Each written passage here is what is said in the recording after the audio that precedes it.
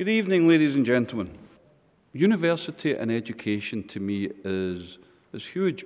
It's all about all, and it's all about diversity. And equally, I think it's inspiring other folk. And if you do that, then you get great rewards yourself. And one of the things I hope for in the Chancellor's Talk series is that Edinburgh Napier University extend a welcome to all. It shouldn't just be about our staff and students. It should be about people who want to learn, and possibly we can offer something to a world that they may not otherwise experience. So you guys, when you leave here tonight, and there will be another Chancellor's Talk series after that, please feel free to bring people along who have a genuine interest.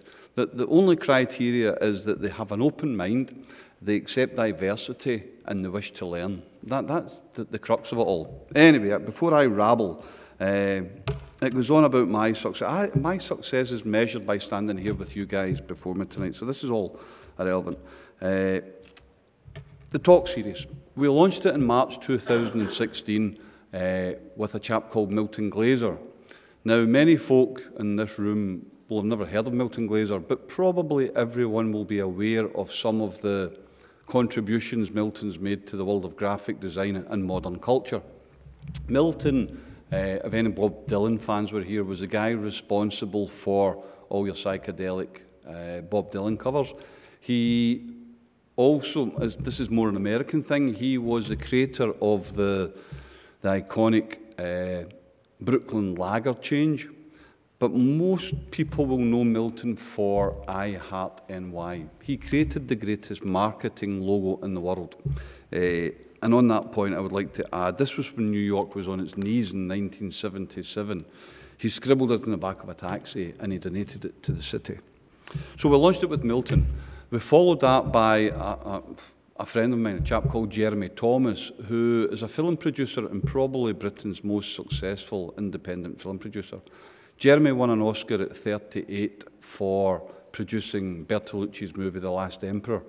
He also produced Merry Christmas, Mr. Lawrence, Naked Lunch, Rabbit Proof Fence, Sexy Beast, Young Adam, The Great Rock and Roll Swindle. The list goes on and on and on. And finally, the third person in the series before tonight's guest was just an amazing lady, a lady called Anne Daniels, who at one point was demented. She didn't know what to do. She had no outdoor experience. She was a single mother of triplets, 18 months. I was going to say all 18 months, but that would make sense. 18-month-old triplets, and with no outdoor experience. And 9 months later, she was on a polar expedition. Anne and her polar partner, if there is such a phrase, became the first female duo to do both the North and South Pole. And Anne came and she just gave a normality to an incredible journey and offered us some insight into what keeps you going. Anyway, tonight is the fourth in the series, and I'm delighted to welcome the Right Honourable James Wolffe QC, who was appointed Lord Advocate last year. James became an advocate in 1992 and was the first standing junior counsel to the Scottish ministers from 2002 to 2007. The same year he was appointed Queen's Counsel. From 2007 to 2010, he served as an advocate depute.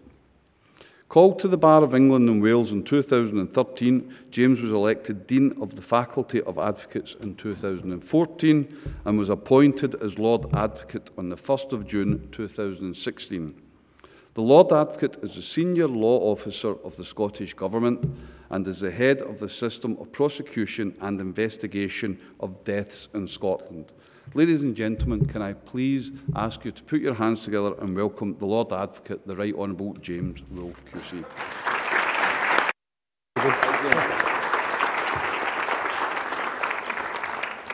Thank you, Chancellor, very much for those words, and thank you for inviting me to speak to you tonight. It's slightly unnerving to be speaking under a very large picture of myself.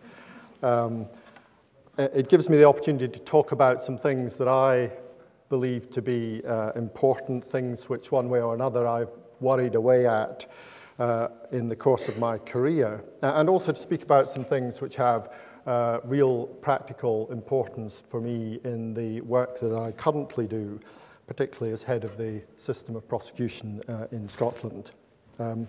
It's timely that I should be speaking as head of the system of prosecution in Scotland to you this week. Last Saturday was the 25th of November, which since 1999 has been marked as the United Nations Day for the Elimination of Violence against Women. It was also the first day of the annual 16 Days of Activism against Gender-Based Violence. So we are, if my arithmetic is correct, on day 5. And those 16 days of activism run through to International Human Rights Day on the 10th of December. Napier University is actively supporting and contributing to the 16 days of activism. And this lecture accordingly gives me an opportunity both to thank and congratulate the university on its support for that campaign, but also an opportunity during the 16 days of activism to say publicly that tackling gender-based violence is an issue for every one of us. It's particularly an issue for men. It is, after all, about the behavior of men, some men, towards women and girls. The title of my lecture is Law, Democracy and Fundamental Rights, and I want to say something of a rather general nature about these three pillars of a modern constitutional democracy. But these things matter not in the abstract, but because of their practical implications. Experience suggests that democratic societies which respect the rule of law and which protect fundamental rights tend to be societies in which individuals and communities thrive and in which people can live better lives. So I'm going to make some general observations about those three pillars of constitutional democracy. And then I want to talk about making fundamental rights a reality and to use the timing of this lecture during the 16 days of activism to reflect on some of the work that we're doing to tackle gender-based violence as an example of how we seek to make real the protection of fundamental rights. Because if there's a key point that I want to make, it's that a well-functioning rule of law and the protection of fundamental rights don't just happen by accident or without effort. They depend on practical, concrete steps, the establishment and maintenance of institutions through which the law can be enforced and rights protected, reform of those institutions when they require reform so that they can better fulfill those essential functions, the promotion of a culture which supports those values, and day in and day out, the administration of the law in individual cases. It's these things that make fundamental rights a reality. And I also want to make the point that supporting the rule of law and advancing the protection of fundamental rights is not just a job for the courts and those who work in the courts, albeit that the courts are the guardians and guarantors of the rule of law, but it's also a job for the democratic parts of the Constitution, for governments and parliaments, and indeed for all of us who care about the society in which we live. Before I speak to the topic, perhaps I ought to say something about how they relate to my responsibilities as Lord Advocate. There have been Lord Advocates since at least the 15th century. In 1587, the Lord Advocate was given the title to prosecute all criminal offences in the public interest. And it is still the case today that all serious criminal cases in Scotland, all criminal cases heard before a jury, are prosecuted in my name as Lord Advocate. Before devolution, the Lord Advocate was a minister in the United Kingdom government, responsible for advising the UK government on matters of Scots law, although in earlier times the functions of the Lord Advocate were very much more extensive. If you go to St Andrew's Square, on top of the pillar in the centre of St Andrew's Square is a statue of Henry Dundas, who was a late 18th century Lord Advocate, who, as Lord Advocate, effectively governed Scotland. These days, Lord Advocates are not put on pedestals. Today, the Lord Advocate is the senior law officer in the Scottish Government. The first section of the Scottish Ministerial Code commits the government to complying with the law, including international law and treaty obligations, and to upholding the administration of justice. And the code states that it is part of the role of the law officers, and that's the Lord Advocate and the Solicitor General for Scotland, who assists me in my responsibilities, to ensure that the government acts lawfully at all times. So as Lord Advocate, I'm responsible for the legal advice which is tendered to government, and also for the skilled lawyers who draft acts of the Scottish Parliament. And I have some particular constitutional responsibilities under the Scotland Act in relation to acts of the Scottish Parliament. In addition to those governmental functions, the Lord Advocate is, as David observed, the head of the systems of prosecution and investigation of deaths in Scotland. And I'm accordingly responsible, the minister who is responsible for the Crown Office and Procurator Fiscal Service, the public prosecution service in Scotland. I exercise those functions entirely independently of any other person.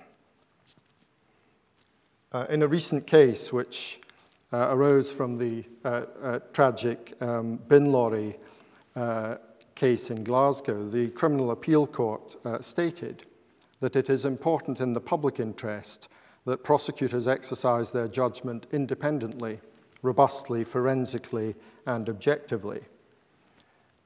And the point's this, that regardless of the public attention which a criminal case may excite in the media or elsewhere, prosecutors must not be influenced by extraneous considerations. They have to make decisions like judges, objectively and professionally on the basis of the evidence available to them. And it's my responsibility as Lord Advocate to promote and defend the integrity and independence of the professional prosecutors who deal with allegations of criminality day in and day out across Scotland. So I have quite a wide suite of responsibilities which are related in one way or another to the rule of law and to the fair administration of justice in Scotland. The Parliamentary Council, who draft legislation and for whose work I'm responsible, help by their skill in drafting to make the law clear. Through my responsibilities as the government's senior law officer, I seek to promote that important feature of the rule of law, that the government should respect and act in accordance with the law and the sound administration of justice. And as head of the system of prosecution and investigation of deaths, I have overall responsibility for the enforcement of the criminal law. And I come to those responsibilities as a professional lawyer without any party political affiliation. I've spent almost all of my career as a professional advocate in practice at the Scottish Bar. I've prosecuted serious crime in the High Court, murders, serious drug cases, rapes.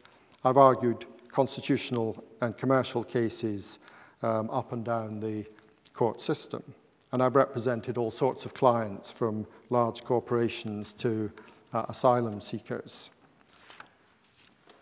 Some of you may have noticed I got involved in the case in the Supreme Court last year about the Article 50 notice. And I also argued the recent Supreme Court case involving minimum unit pricing for the Scottish Government. I qualified as an advocate in 1992, and I've accordingly practiced law at a time of extraordinary constitutional change. We've seen the establishment of the Scottish Parliament and the Scottish Government, and we've seen a revolution in the protection of fundamental rights in our legal system through the enactment of the Human Rights Act in 1998, the Scotland Act 1998, and the European Charter of Fundamental Rights. And through the enactment of those instruments, it's become possible for people to enforce these fundamental rights in our own courts. And some of those cases have had very significant consequences. If I think about cases in which I've been involved personally, on one side or the other, sometimes winning, sometimes losing, it was a case brought up by a prisoner in Barlinnie against the Scottish ministers, which led to the end of the practice of slopping out in Scottish prisons. Another case in which I represented the ministers led to the provision of legal assistance for parents at children's hearings.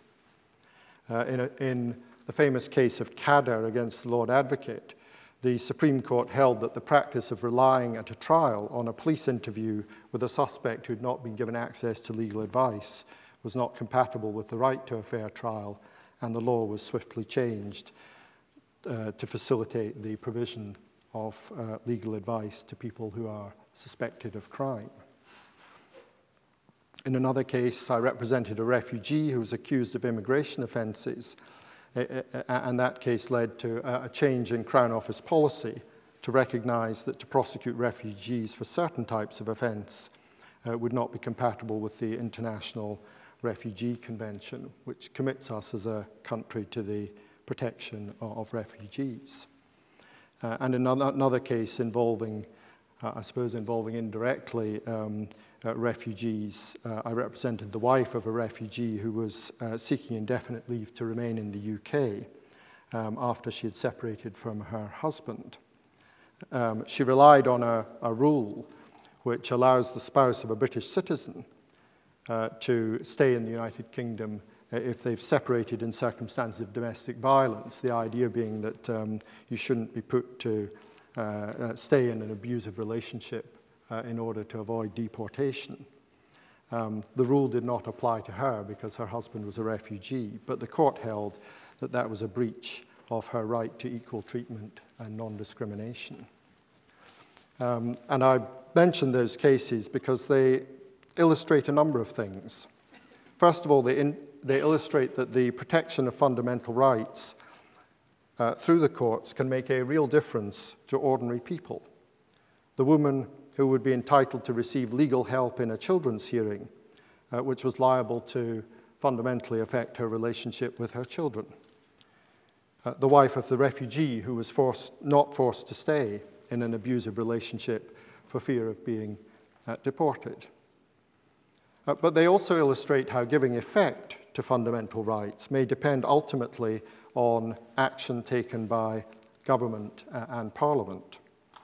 Improving prison conditions may have been prompted by a case brought by Mr. Napier, but it depended ultimately on investment in the prison estate. And providing legal assistance for parents involved in children's hearings may have been prompted by a particular case, but it required the establishment of a scheme of legal assistance applicable to children's hearings. And these cases also, of course, illustrate the role that the courts have in deciding disputes between citizens and the state, and indeed between citizens and citizens.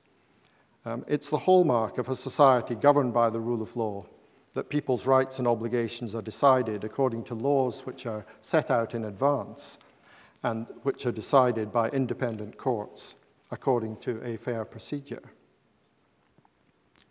Writers about the rule of law emphasize the importance of those structures in protecting us from arbitrary action by the state. I did not follow the instructions.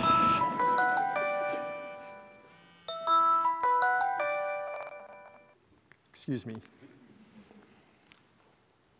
Yep, I think that stopped. I want to just speak for just a moment on the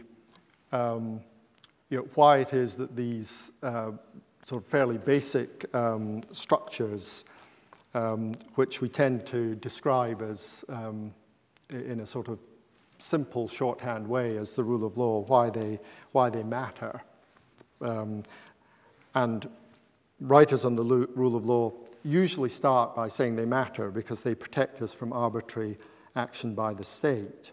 The late Lord Bingham, who was the first president of the UK Supreme Court, a very great modern judge, observed that the hallmarks of a regime which flouts the rule of law are, alas, all too familiar. The midnight knock on the door, the sudden disappearance, the show trial, the subjection of prisoners to genetic experiment, the confession extracted by torture, the gulag and the concentration camp, the gas chamber, the practice of genocide or ethnic cleansing, the waging of aggressive war. And indeed, the 25th of November was identified as the International Day for the Elimination of Violence Against Women, because on that date, in 1960, 3 sisters from the Dominican Republic who opposed the dictatorship which then governed that country were assassinated on his orders. Thankfully, we live in a society which respects the rule of law and where these implications of respect for the rule of law are remote from our own circumstances.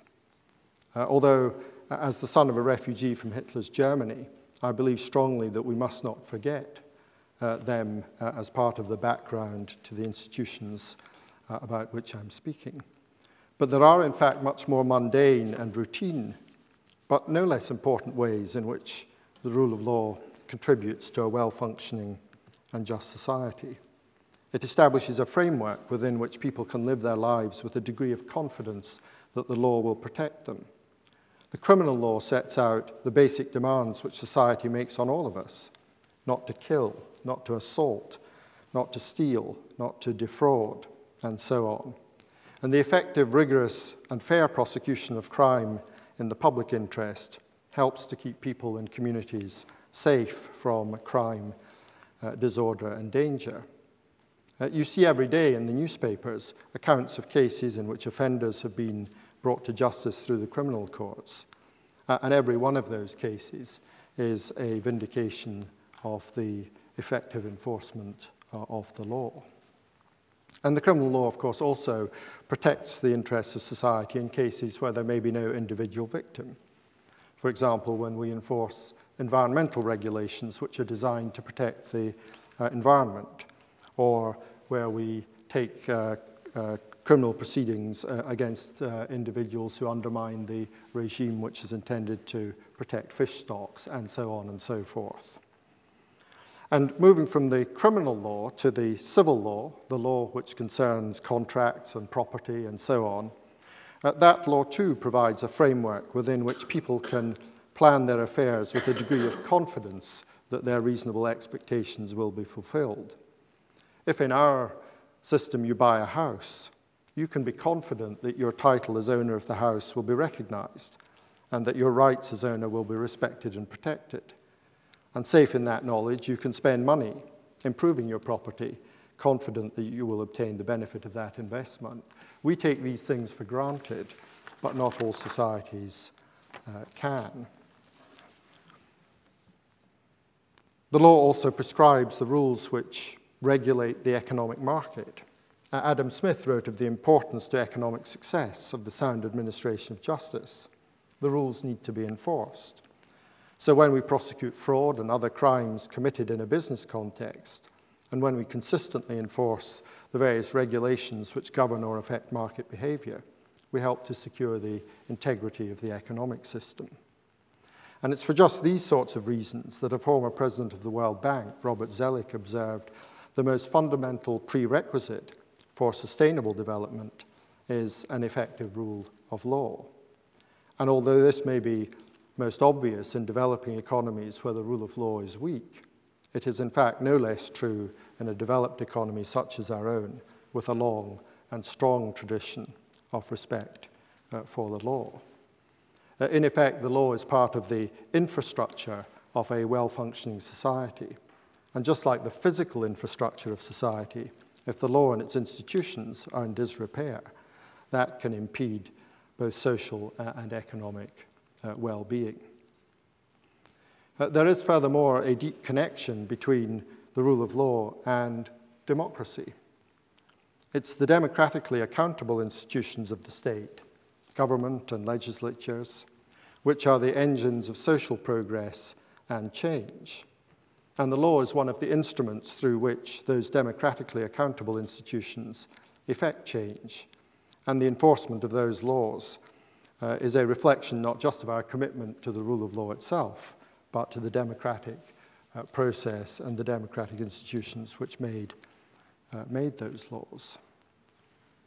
Earlier this year, the UK Supreme Court heard a case in which Unison argued that the fees imposed in employment tribunals were unlawful because they impeded access to justice.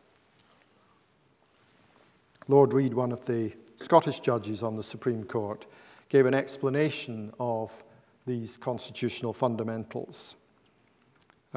It's so good that I'm going to read you a passage from the case. And it's perhaps worth noting that the court decided that the fees that were being charged for employment tribunal proceedings were unlawful because they impeded access unduly to justice before the tribunals. And Lord Reid said this: "At the heart of the concept of the rule of law is the idea that society is governed by law. Parliament exists primarily in order to make laws for society in this country. Democratic procedures exist primarily in order to ensure that the Parliament which makes those laws include members who are chosen by the people of this country and are accountable to them. Courts exist to ensure that the laws made by Parliament and the common law created by the courts themselves are applied and enforced. That role includes ensuring that the executive branch of government carries out its functions in accordance with the law. In order for the courts to perform that role, people must in principle have unimpeded access to them. Without such access, laws are liable to become a dead letter.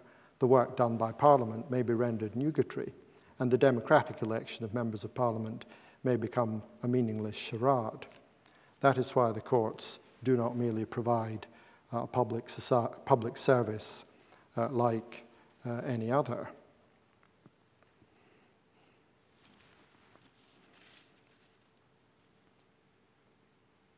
And he went on to speak about the decisions that the courts make in cases that have a general significance, and also to point out that people and businesses need to know that they will be able to enforce their rights if they have to do so.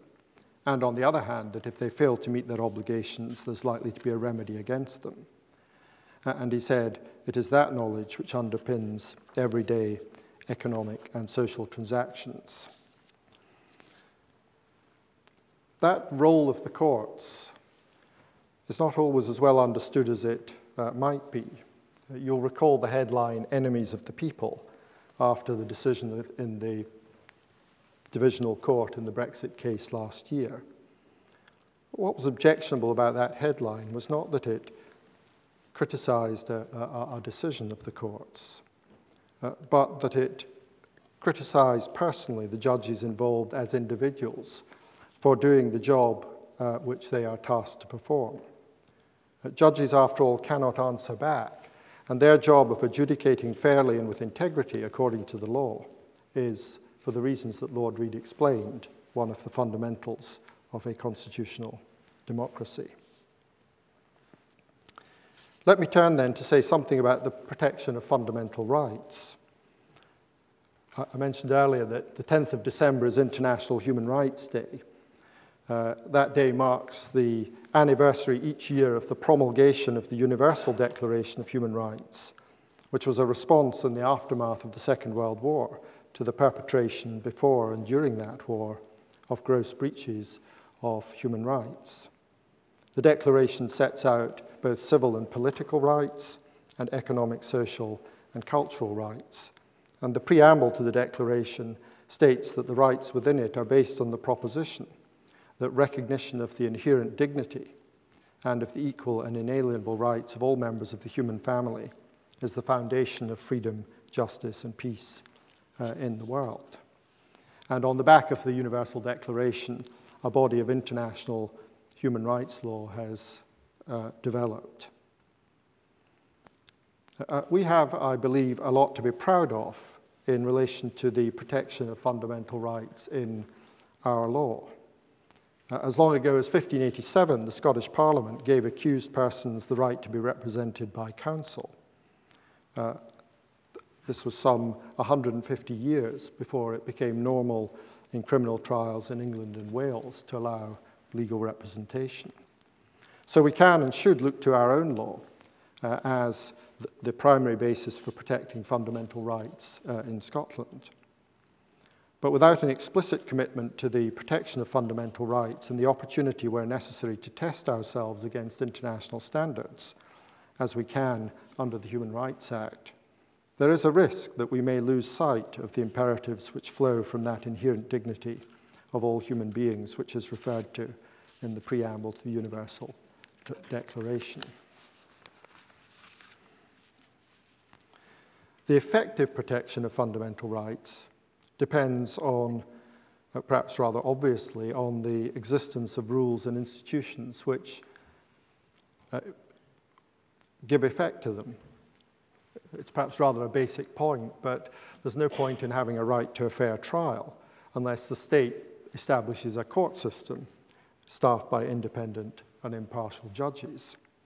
And the effective advancement of economic rights, the right to health care, and so on, plainly depend on positive state action. And although the European Convention on Human Rights is concerned primarily with civil and political rights, the European Court of Human Rights has recognized that some of those rights impose positive obligations on the state. So, for example, in relation to the right to life, the European Court has said that the state has a primary duty to secure the right to life by putting in place effective criminal law provisions to deter the commission of offences against the person, backed up by law enforcement machinery for the prevention, suppression, and sanctioning of breaches of such provisions. And I suppose as head of the system of prosecution in Scotland, I look particularly at the part of that positive duty which talks about the requirement to back up criminal law with effective law enforcement machinery. That obligation applies not only to the right to life, but the right not to be subjected to torture or inhuman or degrading treatment, the right not to be enslaved, and from that flow a set of obligations in relation to human trafficking, and also aspects of the right to privacy. So what I now want to do, that's against the background of recognizing those positive obligations in certain areas to put in place effective criminal law provisions backed up by law enforcement machinery. I want to turn back to the 16 days of activism. For if we take seriously the inherent dignity and the equal and inalienable rights of all members of the human family, we cannot ignore gender-based violence. The protection from gender-based violence is a human rights issue acknowledged in the Istanbul Convention, the Convention on Preventing and Combating Violence Against Women and Domestic Violence. And Article 5 of that convention states that parties shall take the necessary legislative and other measures to exercise due diligence to prevent, investigate, punish, and provide reparation for acts of violence covered by the scope of the convention. And although the UK hasn't quite yet ratified that convention, the UK has signed it, and ratification is expected. And in any event, the positive obligations of the state under the European Convention on Human Rights have been invoked and applied in relation to the prosecution of gender-based violence. So let me speak a little about the ways in which we are tackling gender-based violence. If I put this in context, serious sexual offences now make up 75% of the cases which we prosecute in the High Court in Scotland. And while the number of non-sexual violent crimes has fallen markedly over the last 10 years, by contrast, we see a significant increase in the reporting of serious sexual crimes. Now, that means that victims of serious sexual crimes are coming forward, that cases are being prosecuted and perpetrators brought to justice. No one should doubt the seriousness of purpose which, as prosecutors, we apply and will apply to these cases, which are among the most serious which we prosecute.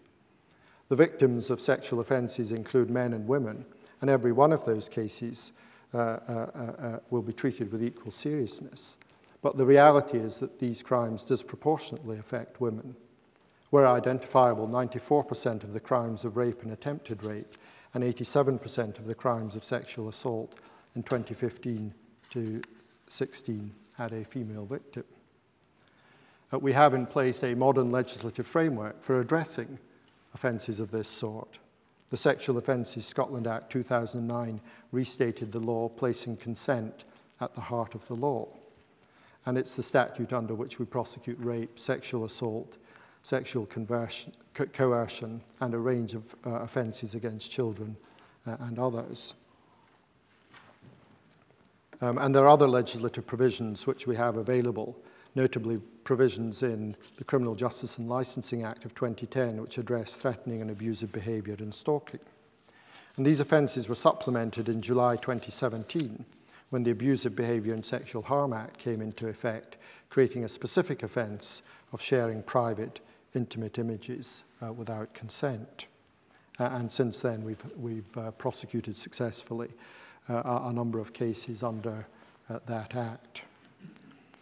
As prosecutors, we recognise that the particular features of sexual offences demands a specialist response. In 2009, the Crown established the National Sex Crimes Unit, one of the first of its kind. It's a cohort of specialist Crown Counsel, the most senior prosecutors in our system, who specialise in dealing with these cases.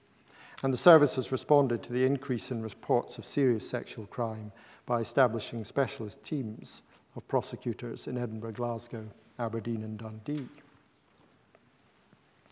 The evidence of the victim is at the heart of cases involving sexual offending. Unless victims of these crimes, which are among the most serious which we prosecute, are willing to come forward and to give evidence, we cannot prosecute the perpetrators of sexual violence and sexual crime. And if we cannot prosecute the perpetrators of those crimes, then we cannot fulfill our public responsibility to provide effective protection to the victims, including children and vulnerable adults who've been the victims of abuse, and women and children who've been the victims of sexual violence. And that's why, as prosecutors, we engage with victims of crime. We seek to give them the confidence to come forward and to speak up, so that we can, so far as we are able to, support and enable them through the criminal justice process. And it's why, as prosecutors, we're interested in promoting change where that's necessary and appropriate, so that the criminal justice process allows their evidence to be heard. We recognise that giving evidence in these cases requires the victim to speak publicly about deeply personal matters and to be questioned. Deep-seated inhibitions, and indeed the consequences of the crimes perpetrated against them, may inhibit victims of sexual crimes from coming forward and may make it difficult for them to give evidence effectively or at all. We know that the criminal justice process can be challenging for many victims of crime, and particularly the victims of sexual crime. And the vulnerable, who are most at risk and who find it most difficult to give evidence, are the very people who most require the protection of the law. That is why the arrangements for giving evidence now include special arrangements for children and vulnerable witnesses. It's why we treat all victims of sexual offences as vulnerable for those purposes. The measures may include, for example, the use of screens in court so the victim doesn't have to see the accused, and the facility to give evidence from a remote location by video link. The prosecution service was in the lead in Scotland in recognising the needs of victims of crime. Its victim support staff provide information to victims, communicate with them with a view to facilitating and securing appropriate measures at court, and signpost them to other services. And work is in hand to improve this aspect of the prosecution service's work. Earlier this year, a new victim strategy was implemented. But there is more which can and should be done, and the service is working with Rape Crisis and others with a view to learning from the victim's experience of the justice system. But the needs of victims of crime, particularly the victims of sexual offences, often go well beyond the particular professional focus which prosecutors must, by reason of their public responsibilities, maintain. Last year, a review of the services available to victims by the former Solicitor General, Dr. Leslie Thompson, identified the need for a more holistic approach across the whole system to the provision of support for victims. As prosecutors, we recognise the value to victims of effective support, and I accordingly welcome the funding which the Scottish Government makes available for support and advocacy services for the victims of sexual offences. Attending to the needs and interests of victims of crime does not undermine our fundamental commitment to a fair trial. That commitment is axiomatic, nor does it undermine our commitment as prosecutors to acting independently in the public interest. That too is axiomatic. But if we're serious about protecting the vulnerable and tackling sexual offending, we're challenged to consider reforms to our system which continue to secure the accused's right to a fair trial while seeking to reduce the traumatic effect which the justice process can have on the victims of crime. The criminal justice system has an essential part to play in tackling gender-based violence, but it is just one part of society's response. 5 days ago, the Scottish Government published its Equally Safe Delivery Plan, updating its strategy for preventing and eradicating violence against women and girls, with a focus on prevention. The very range of actions set out in that delivery plan illustrate the point that advancing the protection of fundamental rights in this field involve actions which are not just about what happens in court cases. A criminal prosecution will always happen after the event, but is about actions which can be taken to prevent violations of rights taking place in the first place. So if I draw together some concluding remarks, when one thinks about the rule of law and the protection of fundamental rights, it's easy to talk in the abstract. The high constitutional principles which those phrases reflect are important, and I believe it is important to reflect sometimes on the ways in which they underpin and support the good society in which we all aspire to live. But they matter ultimately because of the practical effect which they make on the ground to people's lives.